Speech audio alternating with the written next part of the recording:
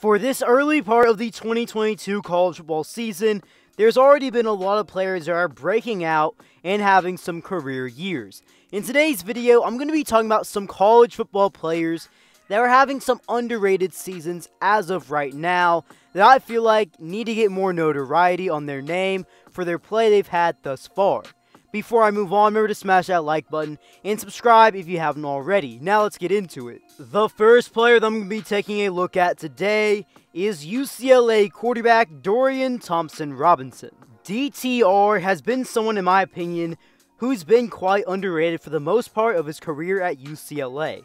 Every year, he's always been constantly improving his game and has consistently become a better quarterback year in and year out. To start off the first 5 games of the 2022 college football season, UCLA is 5-0 and a top 25 team in the AP poll. Dorian Thompson-Robinson is also playing the best football, it seems like, of his career up to this point. In the first 5 games played, he's completed 74% of his passes, a career high.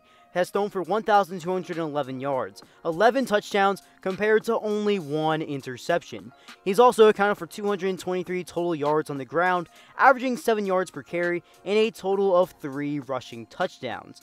When looking at his statistics as a whole compared to all the other quarterbacks in college football, he has a good amount of passing yards, a good amount of passing touchdowns, is near the top 10 with interceptions, and has some of the highest QBR in passing efficiency in the entire NCAA. It'll be interesting to see how the rest of the 22 campaign ends up for DTR and the UCLA Bruins, as they are a team that could surprise a lot of people in the Pac-12, especially with a quarterback like DTR at the helms, who has a lot of playing experience and is a quarterback that doesn't regress and only seems to get better as time goes on. Sticking with the quarterback position, for this next player, we're going to be taking a look at the SEC Conference.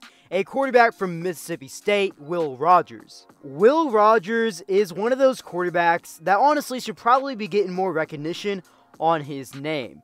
He's coming off a strong 21 season in which people did give him some praise because the guy was consistent and he put up some big numbers.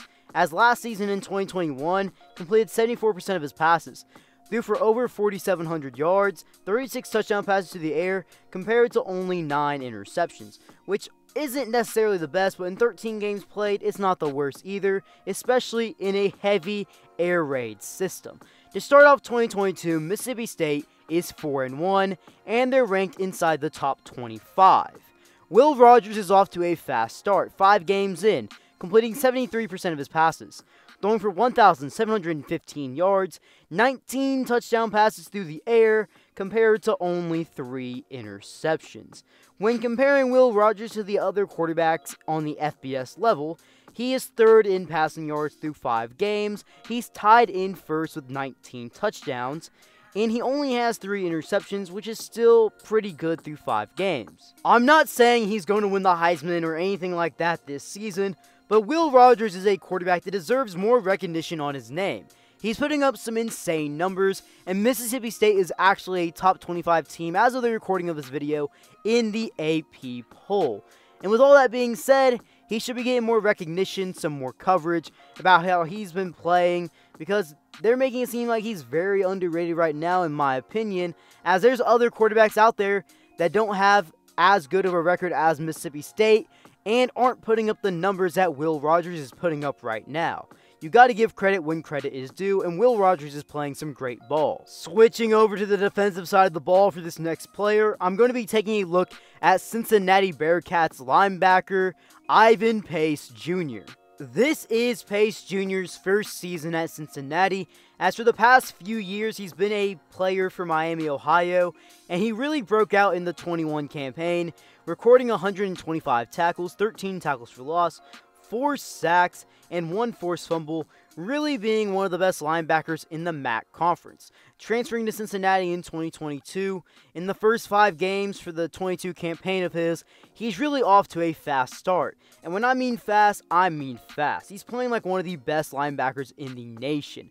55 total tackles, 12.5 tackles for loss, 5 sacks, 1 pass deflection, and 1 forced fumble through 5 games played.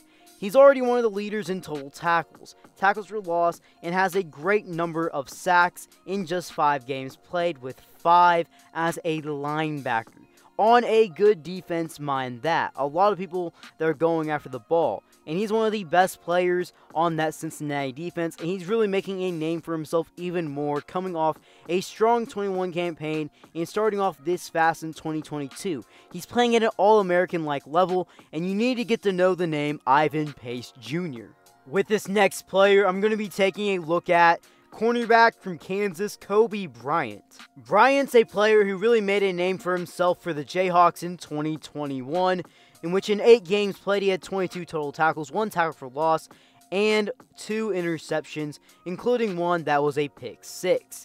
To start off this 22 season, Coby Bryant's off to a fast start, along with the Kansas Jayhawks football team, which is 5-0 for the first time since 2009, and a ranked team in the AP poll. Top 20, mind that. And Coby Bryant's been one of the best defensive players on their team in that secondary. In 5 games played, he has 17 total tackles, 2 interceptions, including 1 pick 6, which was versus West Virginia in overtime, and 2 pass deflections. He's off to a great start and is seen as one of the better cornerbacks in the Big 12. And if he keeps up this play, the future is definitely bright for not only him, but that Jayhawk defense. With this final player for today's video, it's someone who may just be one of the most underrated players in all of college football right now. And that's Purdue wide receiver Charlie Jones. Jones, before playing at Purdue for this 22 season, played at both Iowa and Buffalo for his college football career, in which at both schools he was a solid receiver and a very good special teams player. But let's talk about Charlie Jones and his underrated season thus far for the Purdue Boilermakers.